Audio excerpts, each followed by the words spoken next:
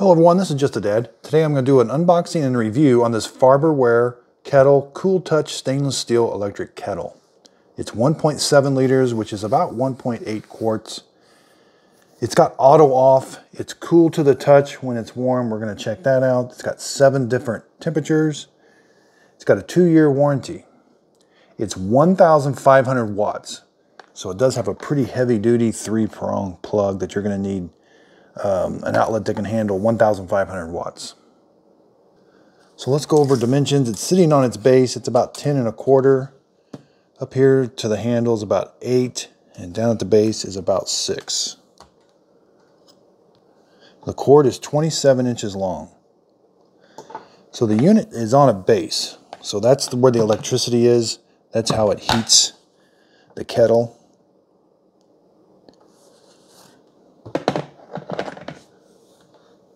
And the model number is FW112SS100024405. Okay, so when I first plugged it in, it did beep at me. Now the base does have some cord storage. You got to wrap it around and then it'll come out this back here. The base is pretty much all plastic. Again, there's the electrical connection, so you're going to want to make sure not get any water down there. So let's look at this. It says it's got a stainless steel outer. There's a temp button and an on-off, and there's a display there I'll show you. The lid, it pops open automatically. Now there are markings down in there to show you how much water you've added. They're in liters. So 0.3 liters, 0.6, 1.2, and 1.5. 1.7 is the max. So you don't want to fill it all the way up. The max line is kind of down far. You don't want to fill it up here. The bottom of it's pretty clean. So I don't think there's a way to detach this lid. It looks pretty.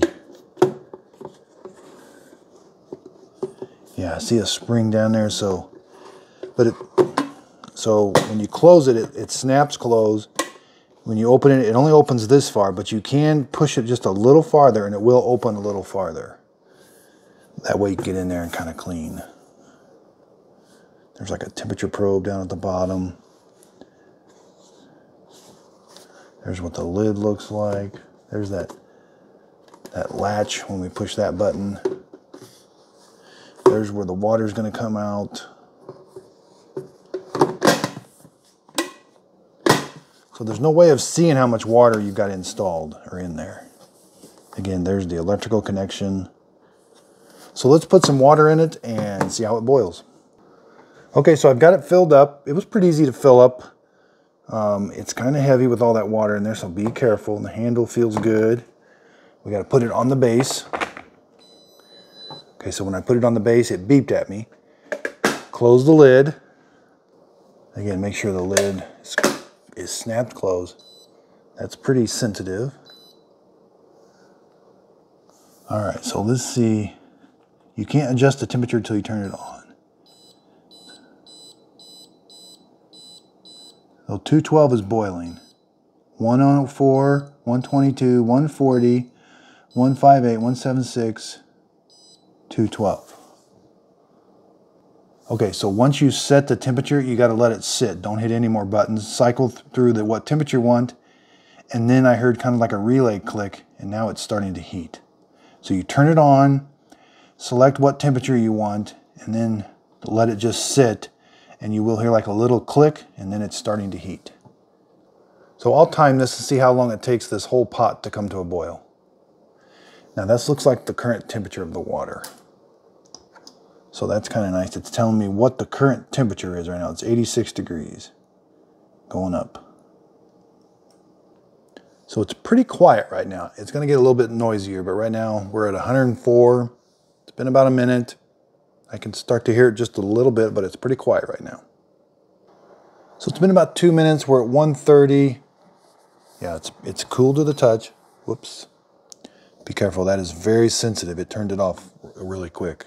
But then I just pressed it again. It turned it on, and I let it. It remembered what temperature it was at, 212. So again, when you're touching this, yeah, this is cool to the touch. So it's getting a little noisier. Now it says it beeps one time every time it's placed on the base, 3 beeps when it has reached its temperature, and it switches to standby mode. This also says it has boil dry protection. If you forget to put water in there and somebody touches it, it will turn itself off if there's no water in there. Okay, so if any time during the, like it's at 172 right now, if I take this off the base, it remembers where it was at. So when I put it back on, it picks up right where it left off. I don't have to turn it back on. It remembers. If you do that within 30 seconds, it will turn it back on and try to reach that temperature that you're wanting to get.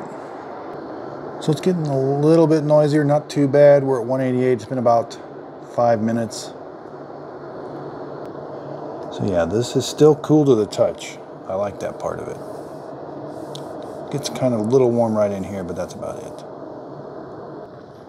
So we're about at the 6-minute mark. We're at 209, and I can hear the water's really boiling in there now. We're getting quite a bit of steam coming out here.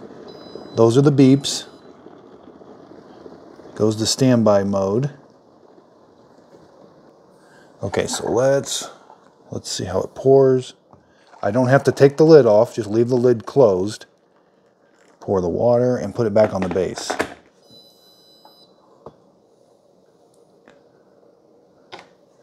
Now let's see the temperature. That cooled off really quick. 199, 20, 200. So yeah, it's cooling off really quick, but it did. I mean, it was definitely at boiling because you could hear it boiling in there. Now when I put it back on the base, it did it shut itself off. So it's not going to maintain that 210 degrees or 212 degrees. If I want to reheat that again, just hit the button. The default is 212. So if you don't touch anything, it'll boil it back up to 212.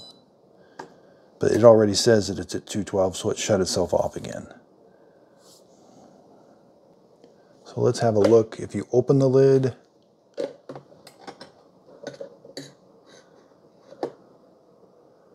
yeah, the water's at 207, 208, 209, 211. So yeah, that's really, really hot water. So the lid gets maybe a little warm, not too bad. Here gets a little warm right in here. Down here is not too bad. You know, it definitely gets hot. It's not cool to the touch. That's actually pretty hot.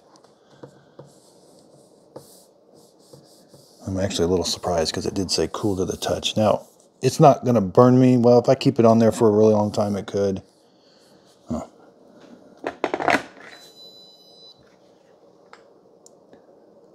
Yeah. So unfortunately, cleanup is you can't put this in the dishwasher or anything, and you can't take the lid off. So you're just going to have to dump the water out and open this up and just kind of wash in there with a soap rag and that. Don't get any water, it says, around the display or on the bottom where the electrical connection is. So you got to kind of keep the water up there.